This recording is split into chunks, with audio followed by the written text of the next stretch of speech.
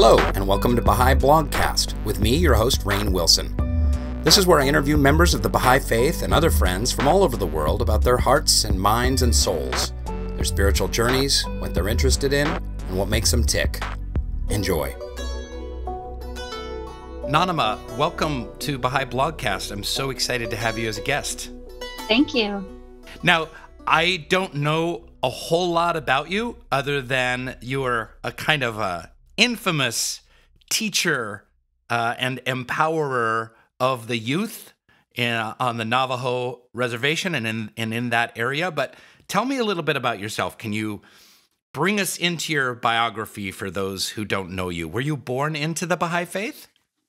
Yeah, let me do a little bit of an introduction and acknowledging those who have come before me and acknowledging those who are being accompanied and will come after me. So I'll introduce myself in my language, in the Diné, the Navajo language, to all my relatives, Navajo people. We are the largest Native American tribe in the United States, so I'm hoping that this will reach their ears. Yad'e shik'edo shid'ne'e, she'e ya nanabah foga da shid'ne. Shema'e Charlotte Khan will ya, she'e John Foga will ya. Shemasane Annie Khan will ya. She'e Chester Khan will ya. Look at Jagai Shia Hoa. Maitwade Gad Kesh Hek Hashte Maitwade Niche Hashne. A Yahet Niha Hisokaigo da it's il Doine Nishlinegi A Tohe Glini Nishle. Techitni A Bashis Chin Bit Ahni Dashiche. The Lagana A Dashanella. So I just acknowledged who I am, my clanship system. So Navajo people are a matriarchal society. So we pass down the mother's clan. And I belong to where the two rivers flow together.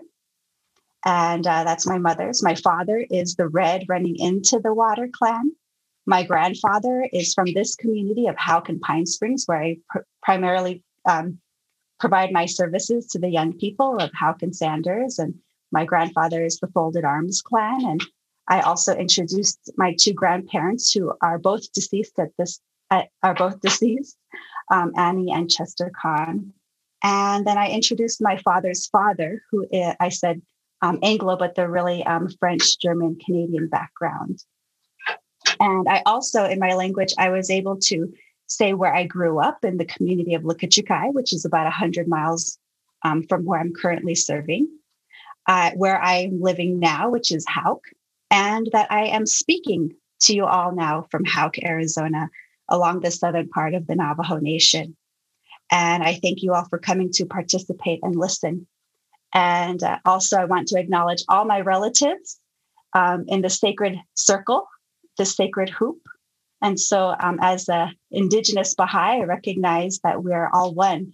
So to say to all my relatives is an all-encompassing phrase that we say in our prayer hogan with the young people.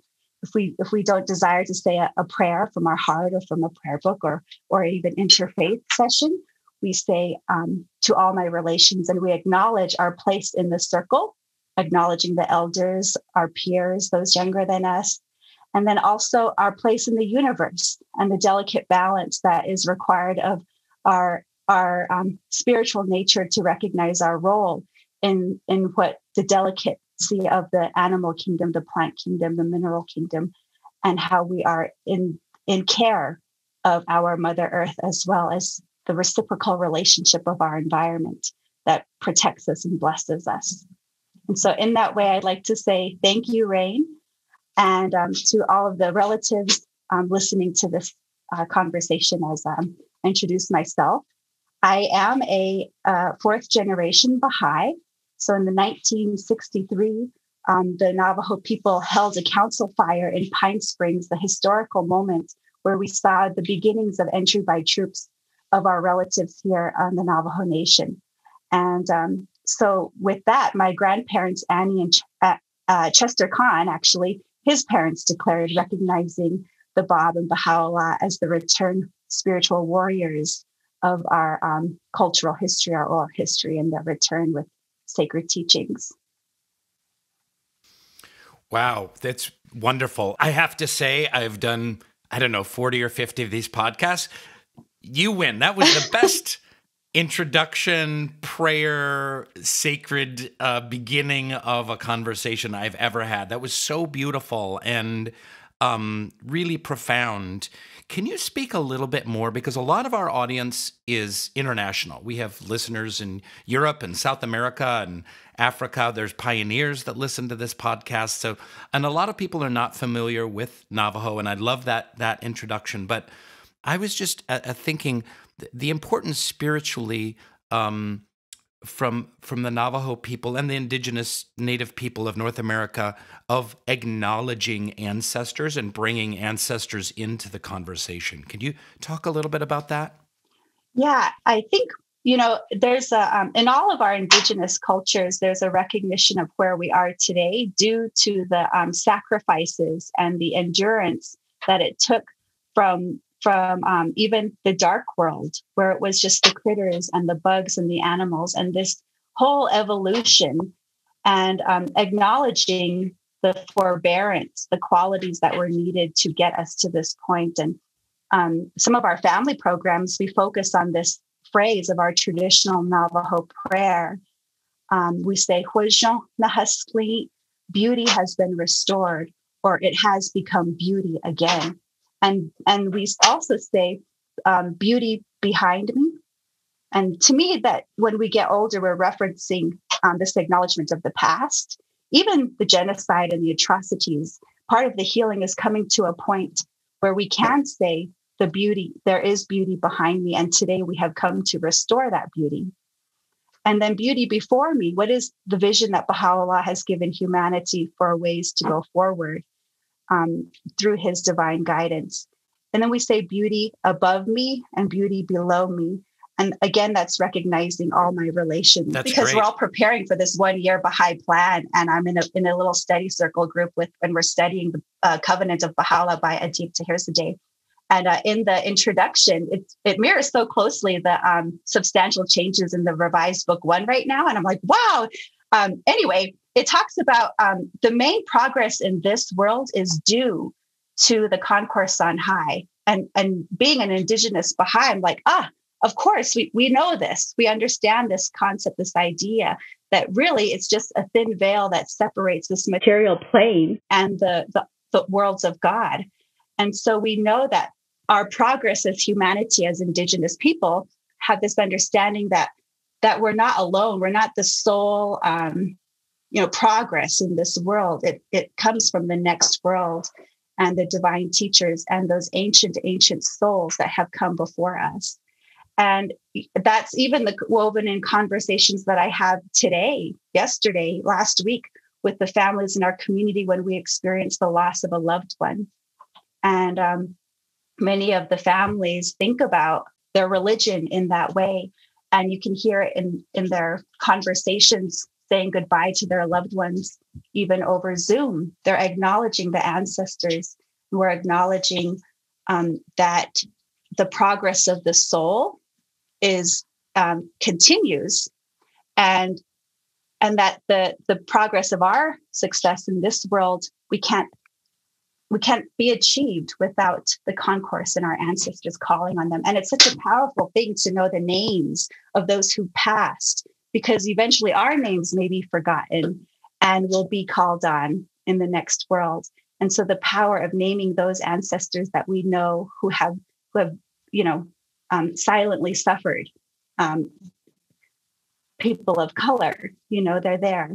And when we go, so it's just a beautiful thing to weave into when we think about our ancestors, and the light of Baha'u'llah's revelation just gives more proof and comfort and solace to aching hearts that are in need of their own healing process when we think about our ancestors and calling them to mind and calling them to the fore in our indigenous gatherings.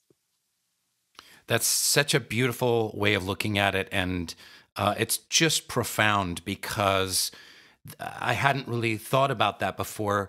the native phrase of all my relations, or just being in this hoop of life that we're all connected, we're all related, not only humans, but to, like you said, the animals and plant kingdoms and mineral kingdoms, and then calling on the ancestors, how it's all so spiritually connected. It's so integral to so many of the native faith traditions from what I know, and I know very, very little, by the way.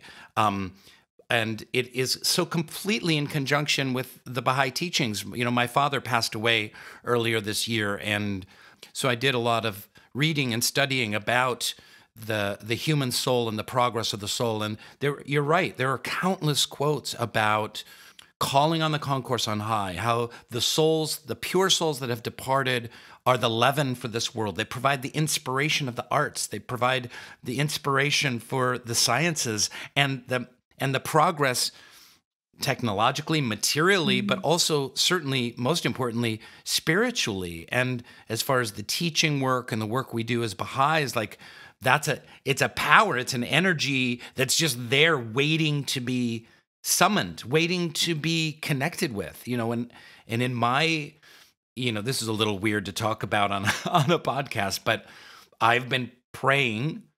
I won't say praying to my father. I have been communing through prayer with my father on the other side. And I know that there's a tremendous power in prayer, and that his soul is longing to be called to help, on this side. He was a great Baha'i teacher. He taught dozens and dozens of people the Baha'i faith. He served his whole life in the Baha'i community, and he would be honored to be connected with about, the work here. Yes. I also prayed to my grandfather and my grandmother as well by name, especially because we live in a historically significant population. And it requires that we know the integrative process that has existed here on this land for generations, so it, I feel like I get stuck or paralyzed by my own shortcomings and my lack of understanding of my own culture in some aspects. I have to pause and realize the humble approach that it even takes within this community that I wasn't raised in.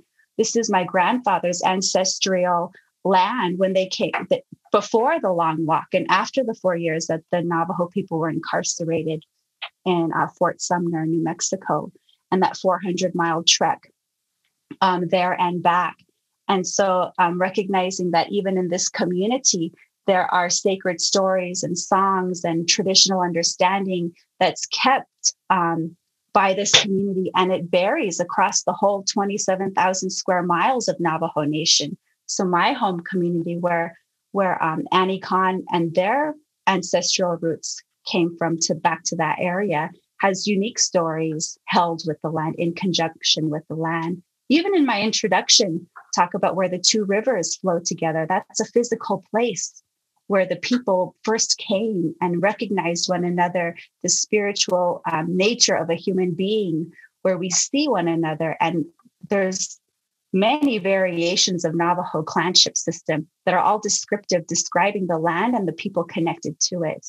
And so calling on the ancestors by name, having a sincere land acknowledgement that this is native land, that we are on indigenous land.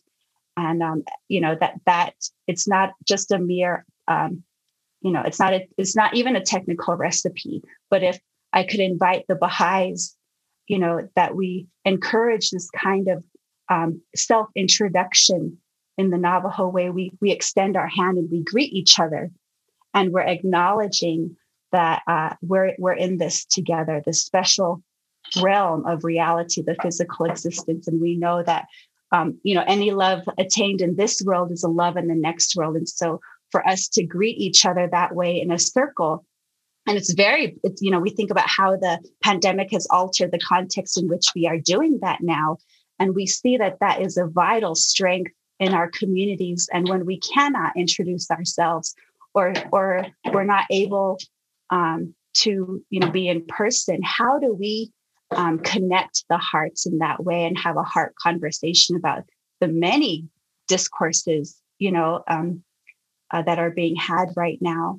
And it's been a struggle for our Navajo people to have this connection, this initial where you come from and where I come from and where we meet together and shake hands. It's been clear that carries on the Navajo people because we're prayerful people and Indigenous people are prayerful people. And so it's been slightly, interesting not to have that part of our culture, but to trust that when we are even meeting new faces day to day. We just met a new face the other day. My neighbor and I, we have a COVID relief route, and we were taking things on Christmas Day to an elderly couple. And, this is the first time I was meeting them. So I had to, what is your posture like? Your prayer, your hands, your nod, your listening, making eye contact with our elderly people is still often very seen as not respectful. So how do you embody the spirit of Abdul Baha, in the constructive way that he acknowledged people? And he would acknowledge people with silence first. And silence is like the first line of defense for Indigenous people, because we're going to watch, we're going to observe, we're going to listen. How does one introduce themselves? How do we acknowledge where we are in this world? And that's, I think that's a very simple part of our introduction that I want to invite the Baha'is listening and anyone listening to consider our introduction. And in Navajo way, we always take the time to introduce, even if it's a large meeting, people will state their purpose.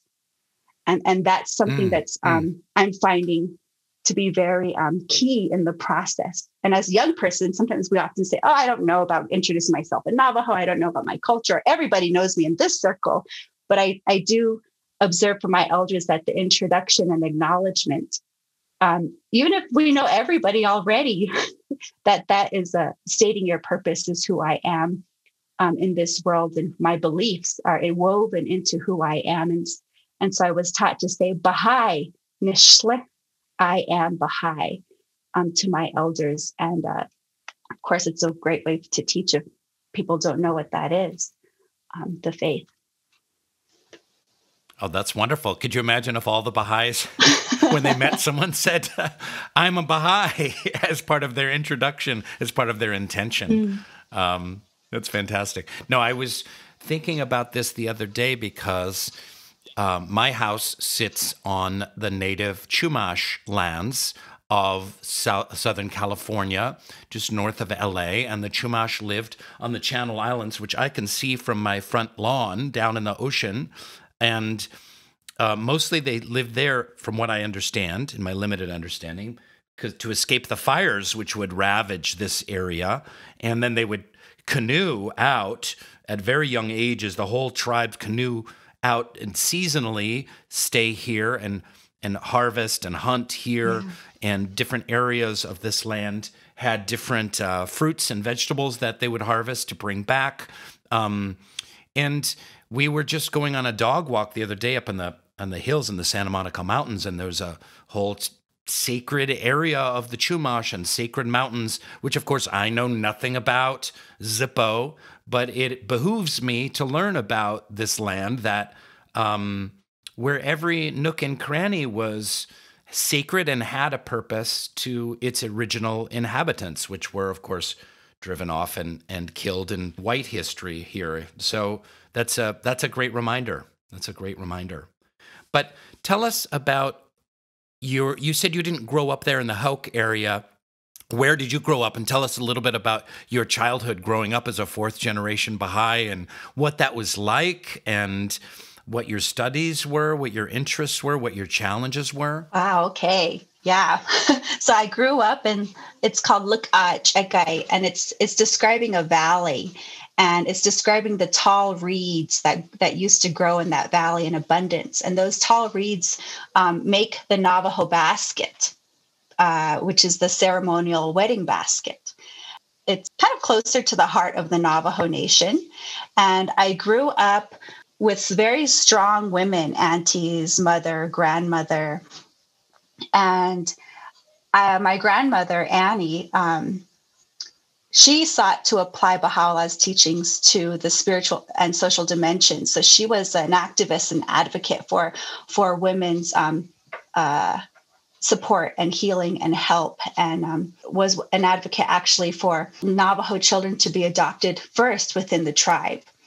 And they held some of the first conferences for women and children on the Navajo Nation in the 60s. And her inspiration by the principles of the Baha'i Faith really afforded her to begin seeking like-minded people on the Navajo Nation in that way.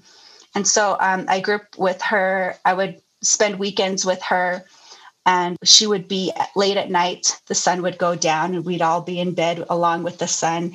And she would chant and whisper in my ear. She would chant 95 Alaupas. She would chant the remover of difficulties.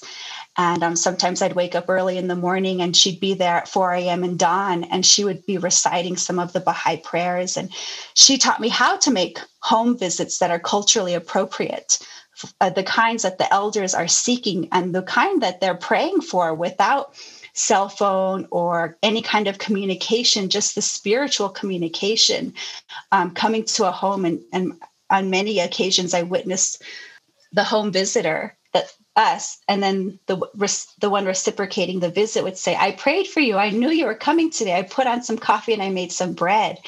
And I'm just sitting there like, wow. And the journey it took to get to some of these homes high against the Lukachikai red cliffs, we'd be going down grandma's truck and it'd be all over the place. And we're, making our own road at times. And then the dirt road's getting narrower and narrower and narrower until it's just a high center and two paths for the wheels. And I'm just like asking grandma, looking at her, is this really going someplace? How do you know someone lives at the end of this trail? And sure enough, there would be somebody waiting for our visit. And my grandmother would always bring goods, coffee, flour, even meat and warm socks and things of that. Supplies like that. So it's not a very different reality than the one I'm experiencing right now in light of the pandemic. And so I grew up that way on weekends with my grandmother and my cousins and siblings. And I'd also wake up in the morning where I'd watch my mother doing her obligatory prayer. And we don't have running water. We grew up without running water. Somewhere in 1995, our little log cabin, we got electricity, and my father and my mother and us kids, I have two other siblings, Adesba and James, and we'd all go up to the mountains and haul the logs back to build our cabin. And our cabin grew over the years as we were able to acquire a truck and chainsaw, and we would strip the logs, and they're seasonally. So you have to bring them down from the mountain, let them dry, rotate them so they don't become bowed, and then strip the bark off, and then work with them the following summer, when they're ready and they're light logs.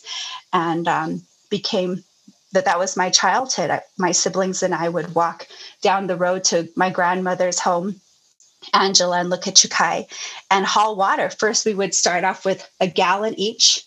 My sister and I would take a gallon of water in each hand. We eventually grew to holding 2 gallons of milk jugs, of water, and 2 on each side. So then we're carrying 4 gallons. Eventually, we got a wagon, and we're hauling down, probably 8 to 12 jugs of water.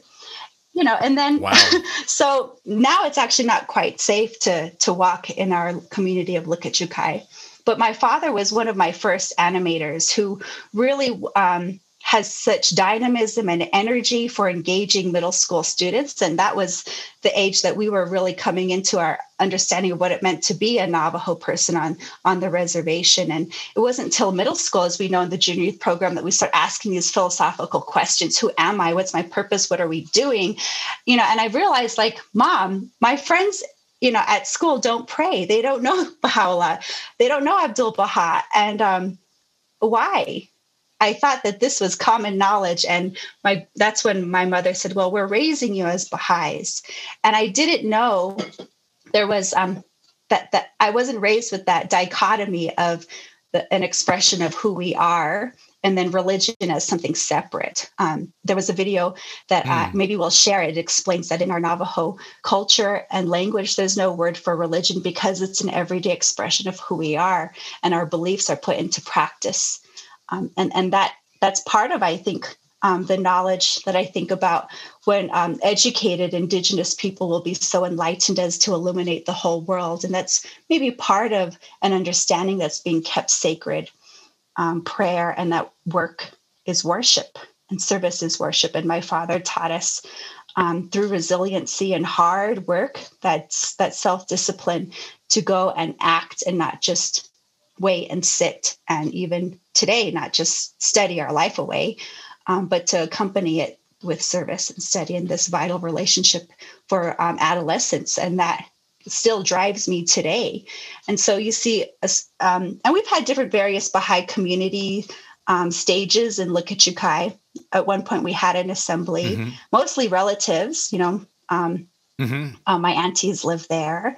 And so I grew up knowing both, and my grandmother ensured that there was no fragmentation in our understanding of our cultural ceremony, which we would, all the cousins, we would come for family ceremony on weekends, and they often start at 11 o'clock at night. So we'd be in bed early, and at 11, we're all prepared to walk the distance from the home to the Hogan, which is the traditional dwelling place of the Navajo people, the Hogan, where our ceremonies take place. And we'd sit up all night and chant and pray and be selfless in that process, even though we were tired and maybe we had to slouch or lean and we couldn't. And so those were the ways that my grandmother said, if there's going to be a ceremony that's going to be preserved by Navajo Baha'is, it's going to be the Blessing Way ceremony, the Huijonja, because it's focused on the beauty way, the integrative way. And as I mentioned earlier, the ending of our Navajo prayers is Huijana Haskli. We say that 4 times. Huijana Haskli, Huijana Haskli, Huijana Haskli. And it means beauty has been restored. And as a Navajo Baha'i, we know that beauty, capital B, is the ancient beauty, the everlasting beauty, the beauty of the blessed Abha. The Baha'u'llah is the ancient beauty, and we're invoking that ancient name, the blessed beauty. And my grandmother ensured, without telling us explicitly, everything is implicit, because to be an Indigenous person, you're always observing. You're taught to just watch and listen, use all your senses and your outer faculties, because they're going to guide your inner faculties. And so we would reflect. She would build in the reflection after ceremony. What did you see? What did you hear? What are the things that you had questions about? Maybe there was a way you had to walk into the Hogan. There was a way that you were supposed to turn and acknowledge the sun. And if you turn the other way, everyone's like, stop. You're turning the wrong way. And you have to literally back up to ensure that we were doing it in a way that reflected the universe's motion, which is cyclical, Right. Wow, that's just fantastic. I'm very close with my uncle, Dr. Rhett Diesner, who lives in Idaho, and his whole field of study is the psychology of beauty. And he's a Baha'i, and in our conversations, realizing that perhaps the best way to understand the Creator is through the word beauty. We think of God as, in the Western civilization context of the judgmental father figure on the cloud watching down on people, kind of similar to Santa Claus. And Rhett's whole thing is maybe it's, the blessed beauty, the ancient beauty, but that God is to understand God as beauty, as a kind of an integrated concept rather than a being, is perhaps the next stage in an evolution of seeking to understand the ununderstandable. Yeah. I love that in the Four Valleys, there's the mystic knower and the grammarian. And so seeking beauty, sometimes you just have to jump into the ocean, and there was that example of the grammarian saying, I can't, I must to paraphrase probably very poorly, I must know first. I must write, I must intellectually understand. And I think a characteristic of seeking, is to lose yourself in that process of like, I'm just going to dive into the ocean right now because that's the integrated holistic beauty. And we desire that. Actually, we focused one of our family programs here in the community around this concept for about 2.5 years of beauty. And the families told us how they wanted to be thinking about beauty. And although there's this understanding that I was raised with, it was just facilitating a series of questions that allowed the population to feel safe to share in this community what sacred knowledge they were holding on to in terms of restoring beauty. And especially the mothers here wanted to proceed with saying, we don't need to talk about the atrocities. We don't need to talk about and name these, the people who caused genocide. We know it. And I thought, because there's a theme in our discourse is to name the monster in our culture, is to name it, acknowledge it, but also. These families and mothers didn't particularly want to do that. They said, we already know about that. We were taught that history in middle school. What we don't know is our own history in terms of who's telling the Indigenous story and where those have gone. And it was such a beautiful, constructive approach that the families wanted to take. And we didn't ever have to really go back and recall the ugliness, because these families in their own way before coming to the faith had recognized that the beauty has been restored behind us because we evoke this ancient beauty. And when they told us that, the ancient beauty is Baha'u'llah on the Bab during the 27 bicentennial celebrations, they held a tremendous cultural cake making process to honor the birth of Baha'u'llah in 2017. Oh, yeah.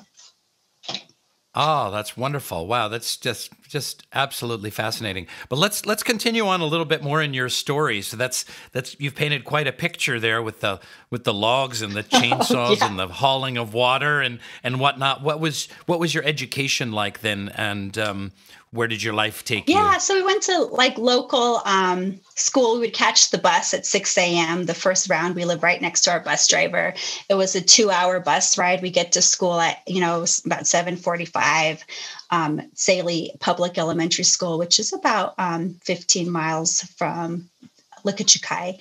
And so I had, a decent, I guess, primary education. Went to high school at a college preparatory school in a border town of Farmington, New Mexico.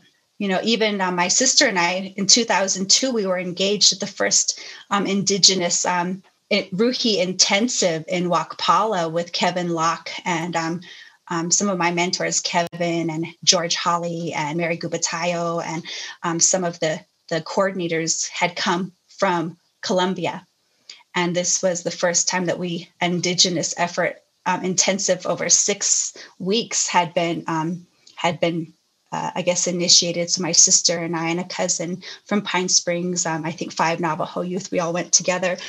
But I had been yearning for the spiritual education of the Baha'i faith because being young Navajo Baha'i family, we'd travel 100 miles all the way to the Native American Baha'i Institute to get some exposure to kind of a slightly larger Baha'i community, mostly made up of pioneers teaching on the reservation. At that time, it may have been 2 decades. And then at this point now, some of the pioneers have been here 40 years, 50 years, and even have laid to rest their loved ones here on Navajo Nation. So 2002, I remember doing the first course, and the first few quotations, I was on fire. I was, lit. I was ready to move and go. I was streaming tears, we have to do something about the conditions of our nation.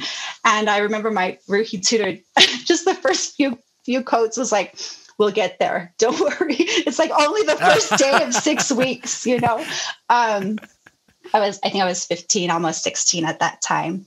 And then we went back to my sister and I, we went back to our school as sophomores and started a book one in our dorm room with one of my sister's friends. And every summer I would dedicate my sister and I would dedicate our services to the community of this community where Nabi is. And immediately, I think I was listening to your talk yesterday for the Grand Canyon Conference about empowering youth. And, two things you mentioned for our, the older generations is one is to kind of move aside, step aside, and then two, learn about empowering young people. And that was something my mother worked at Nabi all those summers as I was going through junior high and high school, and would come back post 2003 and still dedicate summers to coordinating the youth program. But early on, the administrators at the Baha'i Institute in that time, 2002, and the next decade, was really allowing the Navajo youth to take ownership and lead that process. And of course, we were just 15, 16, 17 years old. And we were, kind of mirroring, not so confident in our own Indigenous approach, but we were mirroring what we had experienced in Wakpala in 2002. And strive to have youth campaigns that following summer that would engage and invite some maybe 10 to 12 Lakota youth from the Wakpala Nation that we had met the previous summer in our outreach, doing the accompanying practices to the Institute courses. But that was really strong in allowing me to be the protagonist in who I am. And I remember that first summer, 2003, when we came back and we were creating a 2-week intensive, and we had no idea what we were doing. But I remember about halfway through, there was Native youth on rooftops, and we're getting news of their loved ones in the Wakpala reservation who had committed suicide. And I remember one night, some of the Lakota youth just ran off campus in the dark, and we were starting to say 500 or more of difficulties while the adults went out. And so you can sense the upbringing that and opportunities that we had to pray. And I remember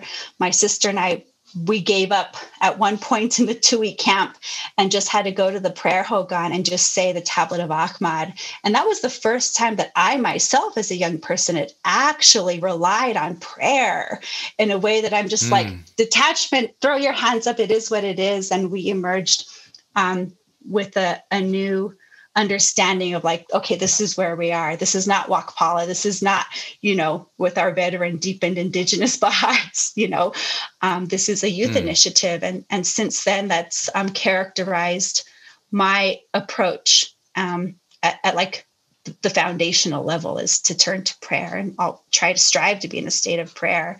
And so I did some years, I also was reflecting yesterday, you shared that some 10 years or 11 years or so, you had maybe not been as active in the Baha'i faith. And I did the same thing.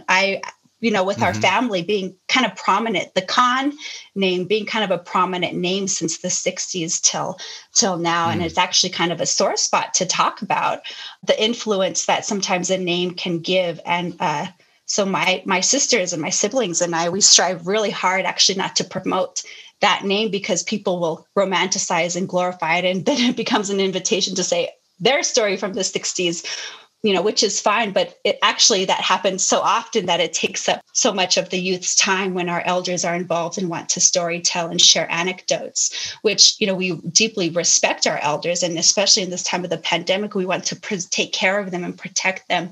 And so honoring them and thinking about how I've treated my elders in our Baha'i spaces, always creating time for them to listen and to strive to hear their intended meaning. Because sometimes the story may not feel like it's connected at the outset. What did we just spend 20 minutes talking about? And then you have to really hear the nuggets, the gems of wisdom, because it does connect to the overall conversation or consultation being had. I spent 10 years in Albuquerque.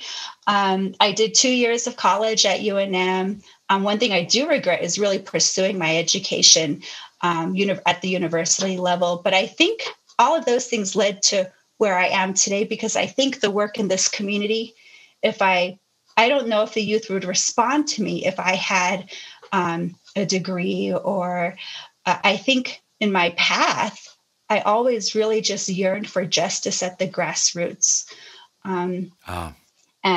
So that's where I am right now. And people ask me, so where'd you go to school? And I just say, I didn't pursue a higher education. I didn't do that. My name means Nanabah, the one who went to battle and to war and came back to tell of it. And so I'm thinking, well, I went to East Valley learning sites and I came back to describe the experience and try to rally and advance understanding and mobilize the youth. Or I left the reservation because I was a junior youth. I did not want to live on the reservation. I was a junior youth that said, I don't like not having running water and electricity.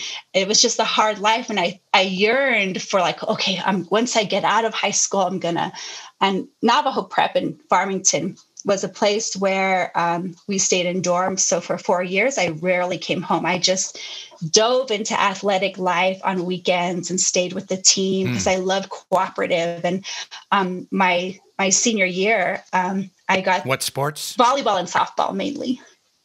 Yeah. Okay. And for great, volleyball, great. I got an award for my senior year, something like the most inspirational leader.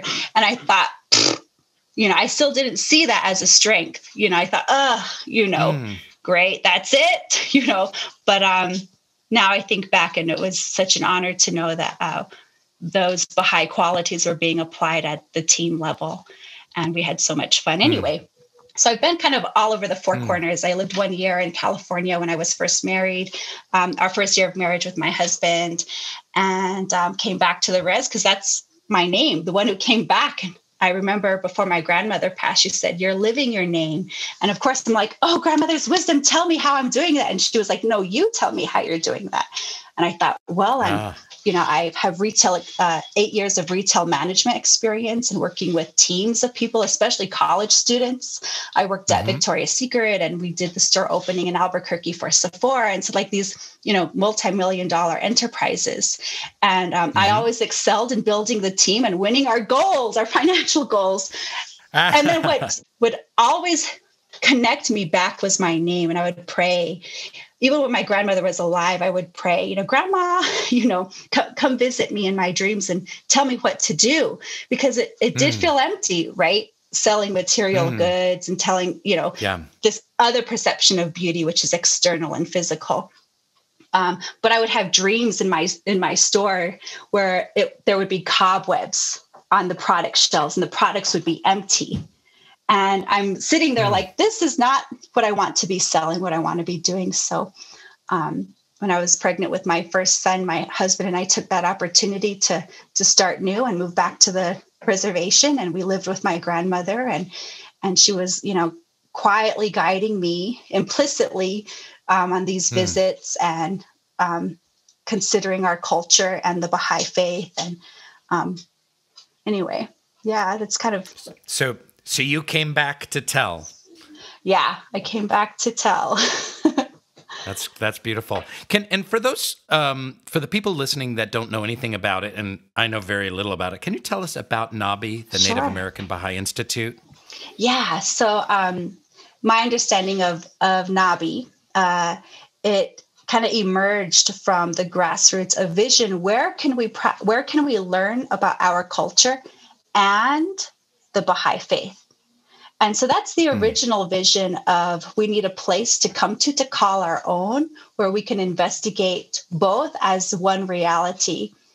And that's began with the vision of 1962 and the mass teaching and that happened here in the community of Pine Springs, and conversations pursued with National Spiritual Assembly and again, Shoghi Effendi's guidance from the 40s, urging Native American communities to have all Indigenous assemblies and a place where consolidation work can be the focus of future generations. And so sometime in the 80s, there had already been established a few buildings, and I was born in 85. So I would come, sometime in the early 90s with my mom, and like I said, my mom eventually worked there as program coordinator, as children's class coordinator, but it's a beautiful 40 acres. And the community consulted the young men of that time. Was my grandfather, Chester Kahn, and some of his relatives. And I would participate in the programs there. And as a young person, I recalled all the buildings already being there. a classroom, an office space, a dining hall, a small kitchen, an outdoor shade house for the summer activities. It included outhouses, even though there is indoor plumbing. The outhouses served for the large gatherings that would take place. And then a small residential area, which is still made up of trailers. And the vision is to continue to make more permanent lodging and buildings there, and not just trailer for the residential housing. Nabi has undergone various transition and changes, even including Navajo administrators or interracial marriage with at least one spouse who was an administrator. So it's always had, I think, the Navajo people in mind and had done fits and starts in terms of the kinds of portals that would be created to allow entry by troops. And we're still at this time struggling to understand the instrument of limitless potentiality as the primary instrument to which we will raise and mobilize the youth and identify local indigenous human resources to this land that are committed and won't ever move or aren't transient. So Nabi is just a beautiful place, 7,000 feet in elevation. It also includes on its property sidewalks and a softball field and playground equipment. And in 2006, the National Spiritual Assembly supported the extension of a brand new and bigger kitchen. And so with the love and support of the NSA, there's been much physical developments with the property. And then That's great. Thanks for filling us in on Nabi. And that's a natural segue going back to the work you're doing right now with the youth. I've heard so many incredible stories, and you sent that beautiful video that hopefully will get posted on Baha'i Blog, maybe related to this podcast, about the work that you've been doing with the youth, empowering youth, the Junior Youth Spiritual Empowerment Program, and service projects. Can you just tell us about that work? Yeah, the Junior Youth Spiritual Empowerment Program in this cluster of Fort Defiance, which actually the population of this cluster is about 50 to 55,000 individuals, and it's rural. So everything related to the guidance from the house in terms of a village setting, we focus in on keenly, and how that guidance based on years of generating experience, we are applying that here. And the Junior Youth Program began in 2007 here with a couple local volunteers, Navajo youth. And then I came in 2010 and kind of picked up the reins from, one local junior youth group in a pocket called Carino. And there was 12 junior youth. And it was very systematic from the youth volunteers in the ways that I was getting to know this community right from the get-go. I'm applying my mother's what's culturally appropriate to visit, and relying on that, and the mode of for some of the transient volunteers coming to Nabi, which have really sustained the energy and the last probably 15 years of what it means to be a Baha'i youth. We've turned to those key volunteers, especially the ones who were outward looking in their orientation to go out of their way and know their purpose as to why they're serving at the Baha'i Institute amongst Navajo people, is to truly befriend them. But then after that, deeply connect them to a process of transformation. And that second step is we're still trying to widely disseminate that knowledge within the junior youth program. And so in 2010, I was handed 12 junior youth from one pocket and started dedicating what I was actually invited by the Nabi administrators to apply for a youth coordinator. And I had met some friends in East Valley during that time. And I was invited to the learning site in East Valley for the dissemination of the Junior Youth Spiritual Empowerment Program. And I remember I was like, I'm hired at Nabi to work with youth, this kind of like narrow-minded understanding, because I'd coming from retail management and I worked well with college students because they're close to my age, and, building a team in that way to achieve goals. And so when I found myself at a East Valley junior youth program reflection space for 2 weeks for 4 years, two times a year for 2 weeks each. The first time I was like, I have to work with what age? Middle school kids? And I was like, nah, it's not, don't think I'm into that. I thought I was working with youth, you know? So we know that those go together now. But it attracted me so much because our twin heroes of our Navajo culture were adolescent, and they matured and they became the twin manifestations in our culture. And so the power of adolescence struck me. And then all of this remembering of my grandmother's teachings came back about this age group.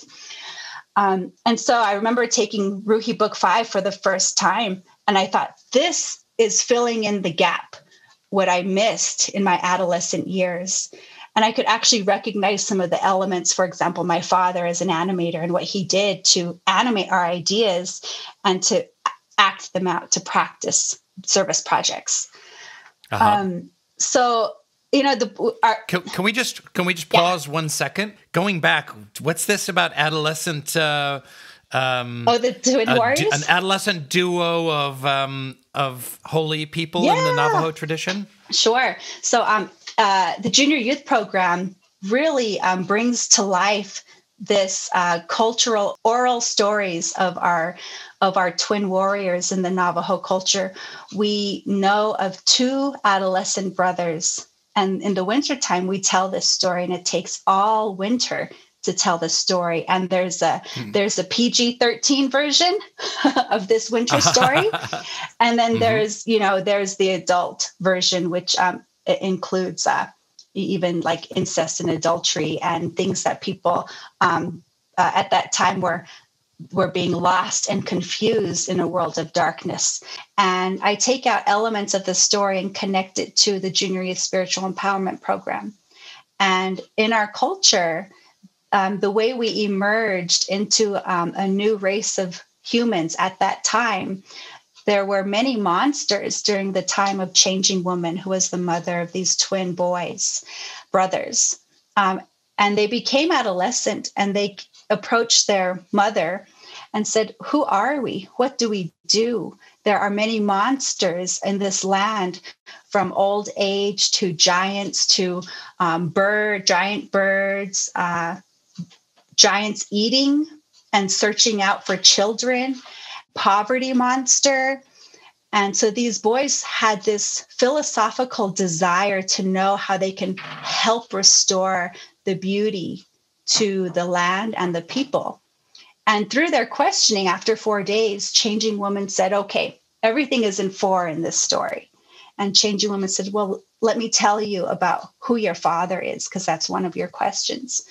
So she told them, "Your father is the sun, and he may have tools for you."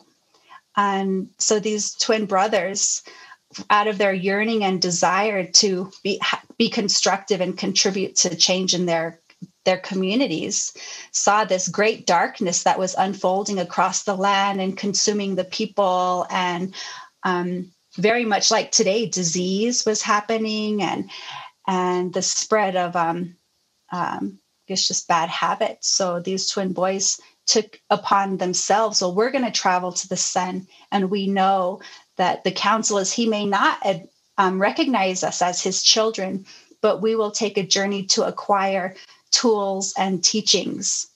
And so they went on this epic journey to the sun, and all along the way, they're being aided and supported by their relatives, the animals, and given chants and various tools and songs along the way. And when they approached the house made of dawn where their father lives, they had to pass 4 tests. And eventually the sun recognized them as his children and gave them things like the lightning bolt, the bow, and gave them new teachings to bring back to humanity, and teachings that would restore balance and harmony and reinvigorate the beauty way. And when these twin warriors came home, they slayed monsters. And the Bob is likened unto one of the twin warriors whose name is Monster Slayer. Now, these stories are coming from our blessings and beauty from our local relatives that have shared this profound meaning of how the Bob and Baha'u'llah are likened to these two twin warriors in our Navajo stories. And so the Bob is likened unto monster slayer who had to, in the time, had to do, perform battle and had to use the means to protect the nascent teachings of the faith. And he slayed the monsters. And then the brother, who is, the name in Navajo is child born for water. And as a Navajo Baha'i, we recognize that that one is Baha'u'llah. And together they performed ceremony in slaying the monster and then bringing the healing waters at the same time. When something is being taken away, it's replaced with something beautiful. And that's how these two brothers work together, the Bob and Baha'u'llah, monster slayer and child born for water, and would bring the healing message. And together they performed this ceremony until the land and the people had come to balance and teachings were being spread. And then the son invited these twin warriors to live with him, and they invited the mother, changing woman, to live with them and go to the west to a special island. And we recognize in our Navajo culture today that that island where this holy family went to live is a Hawaii. And so we see our relatives there. Yeah. And so when I share this story in the wintertime in the Hogan with our junior youth program and the camp attendees, we speak of this like power of adolescence and emerging spiritual powers, the power of perception that we're molding and facilitating through the text, and the power of observation, the power of eloquent speech, and the capacities that contributing, like these twin warriors in our culture, went out into the community and had to do two things, had to teach a new way and then to practice it in light of our service to the community. And that, when you see that recognition in an Indigenous Navajo youth, that I'm that adolescent, I have the power to say, who am I? I don't know. It's okay to be in the safe space and say, I don't know who I am. I don't know my culture or my language, but something in that story relates to me today that I can, even if I didn't have a good primary education or even a good secondary education, there's hope that this spiritual transformation will allow me to transcend what I don't think I've acquired in terms of what looks successful today. And that we do this, and junior youth in this area love to do service projects. And that's the whole story of the program in this area. Yeah. What kind of service projects are you guys engaging in, or have you?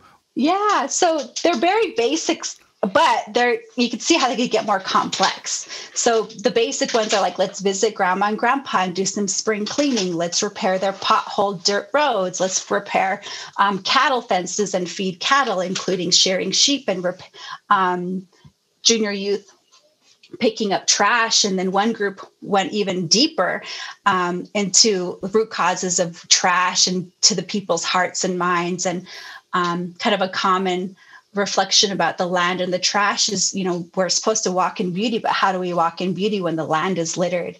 And so junior youth hear these things in their wider community from their parents and grandparents, and they bring it to group. And so we're able to say, well, beyond trash picking, what do you want to do? Because they're like, we just keep picking up trash. It's a year later, so what can we do? And then they would go and home visit actually and share the quote by Shoghi Effendi about the human heart is inseparable from our environment, and we cannot reform one without the other and say that everything's going to be okay. But in fact, that we are organic with the world around us. And that's kind of intrinsic to Indigenous understanding of taking care of this relationship with our Mother Earth. And wood hauling projects, and that's the one that actually is growing in more complexity at the level of social action. So we would haul wood for our winter October camp and spring break camp, and go and make deliveries. And after a year or two, the junior youth said, well, there's got to be a better way to reach more households instead of just the people that we know. And so with various older youth arising and graduating the program, we would write letters to local businesses or local chapter house, or write simple communication that would be distributed at the Thursday night community dinner hosted by Nabi. And on average, every week on Thursday, we would have about 30 elders and families coming to the space. And it was a great space for animators and junior youth to practice an idea or to convey a project and elicit community support and how when a group would go about accomplishing it. And eventually, maybe 3 or 4 years ago, the junior youth program, they wrote letters to people who said, if you got your own truck and you have your own wood hauling permit, meet us. We'll provide the labor in the spirit of service, selfless service. And at first we started with 3 cars that showed up. We would also draw Nabi's truck and Nabi's flatbed trailer to load wood. And then the following year, we had like 5 to 8 trucks come, and the junior youth and youth animators would fill all these loads. We'd all caravan up to the mountains together. And consultation to like looking on each side of the dirt road, where are we going to get the most wood for 8 cars? And you want to try to get in at least 1 or 2 spots. And of course, everything by the road that's easily accessible are the logs and trees that are harvested first. And it's always the dead ones. You don't never cut live trees. And then we would invite our elders and older youth to teach us how to make a prayer offering to the tree or the forest. And we would always have a orientation around safety and the kind of selfless service that it can attract divine confirmation. And so we approach that like the Twin Warriors did. There's an individual level, there's the community level, then there's the institutional level community. And when you do the selfless service, it attracts and it restores beauty. Wow. And we see the divine blessings and confirmation, which connect to the first text of the junior youth program, breezes of confirmation, and making an effort and reflecting and seeing what the confirmations are. And the confirmations here are very visible. The eagle, the hummingbird. So many times we sat in a junior youth circle in the forest, and then we were praying, and then a hummingbird came right in the middle of our circle and went around clockwise and then zipped off. And the kids are like, is that confirmation? I'm like, sure, there's a sign and attribute and quality in every living thing. And everything is pronouncing one of the names of God. So what do you think the hummingbird is? What is the owl? What is the stink bug? What is the snake? What is this plant? If we're harvesting the herbs. So you can see the heightened part of the junior youth program. I think the stink bug is my totem animal. I relate. Stink bugs are good. Relate to the stink bug. I don't even know what a stink bug is, but they're a black beetle, and they're used. Sometimes you can get sores in babies' mouths or in your mouth, and what you do is the stink bug will, I guess, have its stink or scent, and you would apply it around the mouth.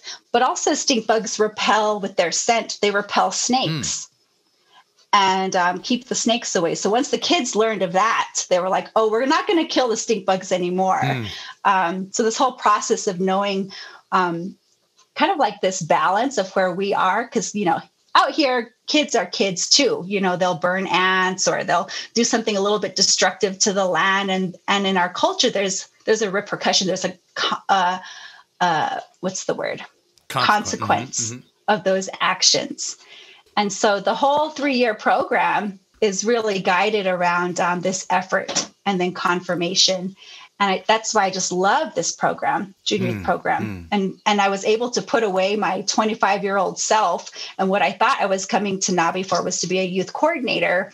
And then just finding this love, this story, and taking book 5 and my personal journey filled in all the gaps and misunderstandings that I had about me and my spiritual identity and my connection to my faith, and then the connection to the global endeavor of the Baha'i work, and constantly going, from this local, humble, like daily, let's go visit an elder and share a prayer. Let's go visit your grandmother and pick up trash. And let's go visit this family and haul wood for them. The House of Justice has described the approach of the junior youth program in terms of opportunities afforded by personal circumstances.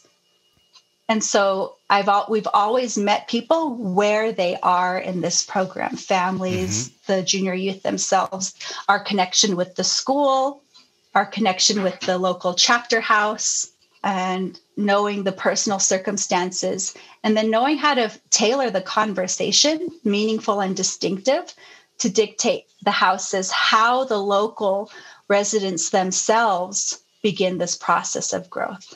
And we're still there. We're for those listening, we're a milestone 2 cluster. So we're about 32 core activities in the whole cluster. And 19 of them are concentrated in this 30-mile radius surrounding the Baha'i Institute. And so that was really key for adolescent kids as part of the framework for action, is to read our reality. And we know that junior youth have a keen sense of justice. It's not fair. Why?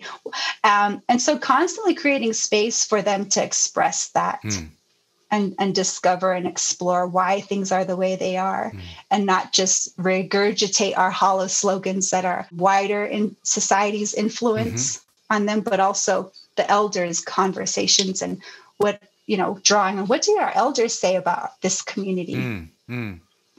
Wait, though, I've never heard this before. The way that you are weaving in your reality, like you say, but culture and background and environment into the Junior Youth Spiritual Empowerment Program is truly profound, and it's really exciting. It's got me thinking a lot more about ways to weave the reality into the program so that it's not just this dry kind of book work. Because one of my issues with the Junior Spiritual Empowerment Program is the way it's taught a lot is just, they go to school all day and then, hey, let's sit down with these books and study these books for another couple of hours. But there needs to be sports and play and, like you said, storytelling, and most of all, service projects woven in that aren't just like, okay, we're going to do all this book work and then we're going to collect some canned food for the food bank in an hour,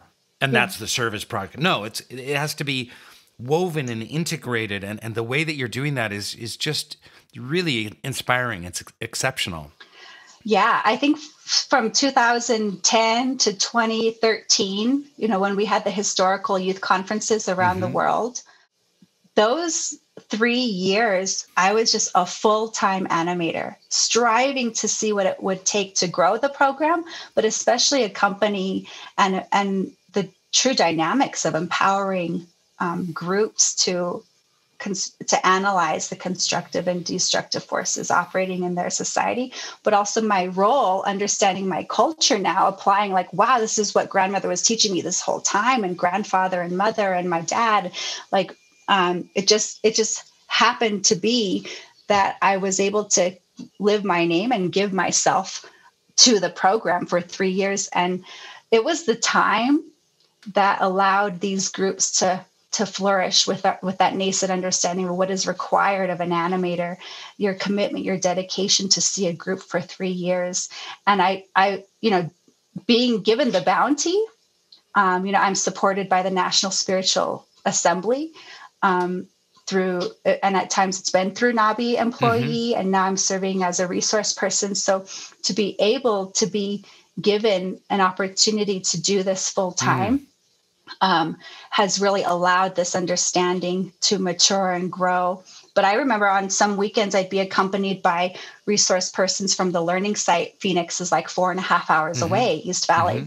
And so they'd come out. And I remember my dear friend came with me. We met up, and I said, well, we're going to spend the whole day in the community. And we met in the morning, and we went to the Carino Pocket, and that junior youth group grew to about 15 at one point, and we did home visits, and I would pick them up in the NABI car because that had, space, and stay in walking distance of one little pocket of housing, a cluster of housings, and would play and do the study and do service right there in the whole day. And I remember at the end of the day, it was about sunset, and we'd been out all day, and my friend and I were reflecting. I said, okay, so what do we do tomorrow?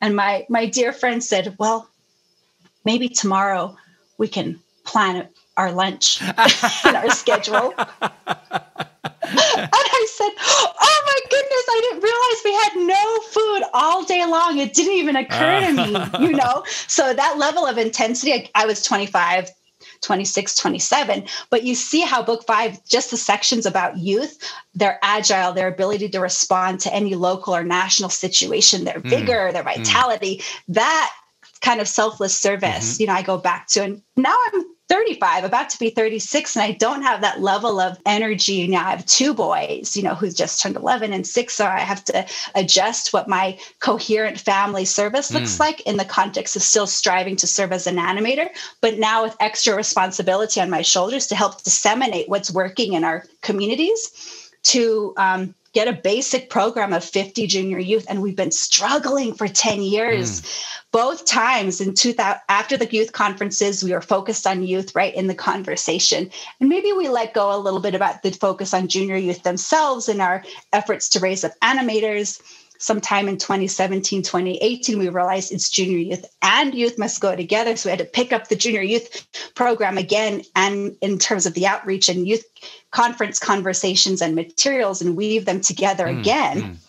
And so right now, just before the pandemic, the expanding nucleus of committed friends for the core activities in this area, we were just beginning to plan collectively the junior youth program camp in March. And so we see fits and starts of the junior youth program. There's a small team of dedicated people, but sometimes our focus can be on, like I said, fits and starts of some of the programming. And where we've let go of the junior youth program, we saw very little growth in our community. But where we saw strengths of the junior youth program being applied to grow and reach out to youth and then families, we were able to see some growth. And we're at 48 registered junior youth in our program right now. Oh, and wonderful. The pandemic has altered how we do the work now. And there's a few that are still in conversations through Facebook chat or texting. And one local animator, she'll text a quote from the textbook to them to inspire them daily. But the most, I think, intrinsic part about our culture is the service element. And that just comes so naturally to the kids, because survival of the families often depends on the youth themselves, even facing these formidable challenges of suicide, diabetes, health, the lack of good food. And so it's all very coherent. You have to have really dedicated souls. And currently I'm serving as a resource person within the context of rural village setting. And I'm working with the East Valley Learning Site to learn about... That's in the Phoenix area. Mesa. Yeah. Yeah, really to learn about when a population engages with the revelation and how we make it our own. So there's been many questions over the years as to how families, 2 or 3 families, can come together and learn to hold conversations amongst them, consultation, and then how these 2 to 3 families say, would it reach out and invite other families? And we know it's intergenerational approach. We've never gone beyond 50 junior youth because that kind of fourth protagonist is the families. And when families understand the program, they take it. So we've been trying to work with a few, 5 to 8 families now of the junior youth program. And after a decade of nurturing, consciously loving, supportive, reciprocal relationships with these 5 to 8 families, we're still trying to have the families see themselves as what elements of this program are going to reinforce their own home values. So that's the first conversations that lend itself to coherence of all elements of the junior youth program: service, recreation, study, and arts. From the very first conversations, we ask families, are there artistic expressions, or what does the family do? And often they're like, wow, I used to make kachina dolls some decades ago. I don't do that anymore. I'm being invited to share with my grandkids. Don't you know people in the community that do that? And I'm like, no, that's why we're here. And to have their own grandkids say, we want to know, Grandpa, or let's invite some of the local artists and let's celebrate them. And they can teach us how to do master beadwork or feather arrangements for ceremonial purposes, or sand paintings or silversmith art. And so you can see the power of adolescence reaching out to the next generation to implore them to generously share. And it's so empowering when adolescents do that with their elders. It's okay. It's in a good way. And we just kind of sit and observe and let the junior youth take the course as they want to. But it's all been a very difficult, long and thorny road. Yeah. And we're still here. Yes, I've just been working with this one junior youth, now youth group for many years. It's very small, but even that, it's a lot of work. It's very hard. It's treacherous. There's a lot of ups and downs and good times and bad times. So we should wrap it up. And I guess, Nanabah, I leave it to you. Yeah. How would you like to end this conversation? I mean, I've learned so much and been inspired greatly by the way that you weave effortlessly your culture and heritage into the Baha'i work. And what would you like to leave the listener with?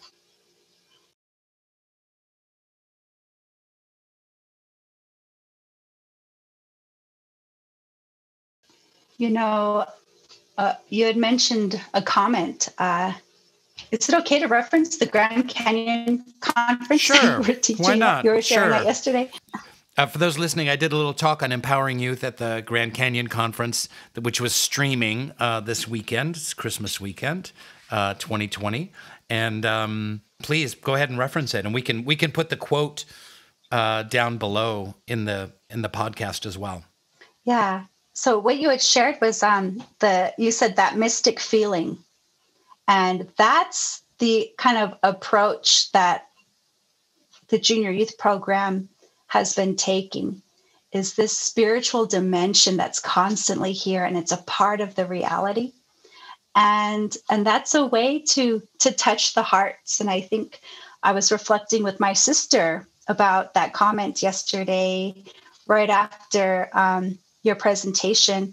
And we were thinking about how the heart, inviting everyone at the level of the heart to have these meaningful and distinctive conversations with the junior youth in your family, in your neighborhood.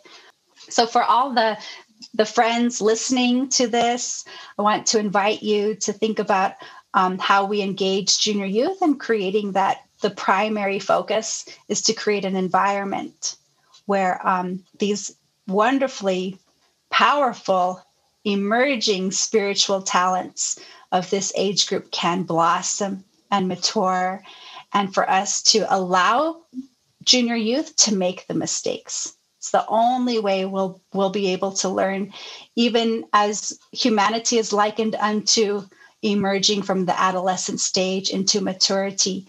We have to allow this humble posture of learning to permeate that mistakes are okay. That's how we're going to reflect on them. And the most successful parts of the program in this community where we saw growth, accelerated growth, was because we were allowed to make mistakes and refine them in that process.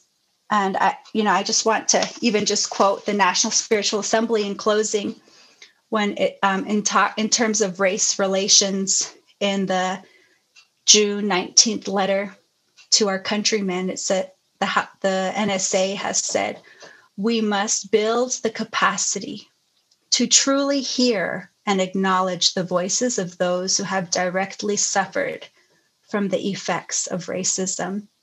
And that can play a role coherently in the junior youth program all across the nation and across the world. And I thank you so much for sharing that. And I've heard some amazing stories coming from out there where people have adapted the junior youth programs and even the Ruhi books into discussions of racism. So they're doing like a Ruhi book 1 with a focus on racism. So every quote and discussion kind of turns to racial injustice in America and what we can do in eliminating prejudice and healing prejudice. And these have been going great gangbusters, apparently, with generating a lot of excitement and enthusiasm. Yeah. Mm-hmm. And we turn to Abdu'l-Baha's example. Beautiful. Is there a Navajo prayer that you could share with us in closing? Yes. I'll sing one. It's not a Baha'i prayer, but it was created by a local Navajo Baha'i friend and a pioneer who had her guitar. And this is, it's saying, the Creator has embraced me in this love. And with beauty before me, I walk. With beauty behind me, I walk. With beauty above me, I walk. With beauty below me, I walk. It is all around me, and with beauty, I walk. So this is the phrase that I've been sharing during this discussion with you. And it's put to a Sanskrit melody. Oh, beautiful. Yeah, so we can see blending of cultures. And it was inspired by the Beauty Way, by Baha'u'llah's Beauty Way. Also wajon jinne. Also wajon jinne. Also wajon jinne. Also wajon jinne. Dien ayo otne.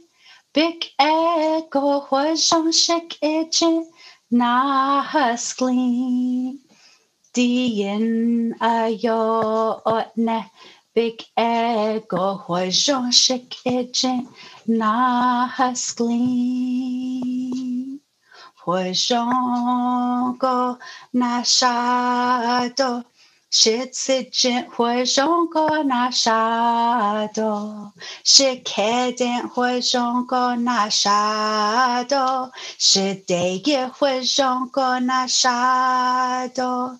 Sheyage wajon go na shadow. Also shinago wajon go na shadow. Wajon na huskling, wajon na huskling, wajon na huskling, wajon na huskling.